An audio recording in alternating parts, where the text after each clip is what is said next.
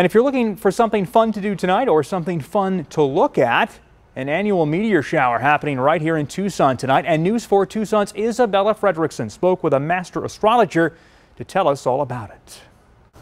The Perseid meteor shower only happens once a year, and tonight it will be at its peak viewing. A string of meteors will light up the sky tonight, although master astrologer Susie Cox says that sometimes viewing meteor showers can be difficult. This year is one you won't miss. It happens once a year, and we're basically going through a meteor shower.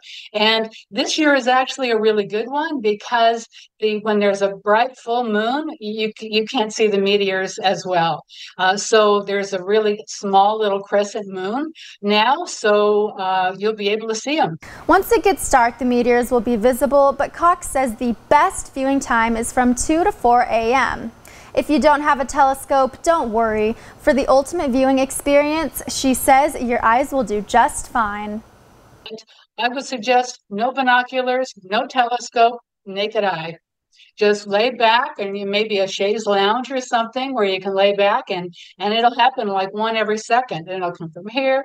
Now look at the northeast, kind of towards the northeast. That would be the best kind of where most of them are coming from. The one problem is due to the monsoon storms because there may be some clouds in the sky.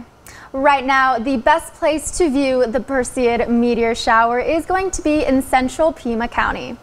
Reporting from the studio, Isabella Fredrickson, News 4 Tucson.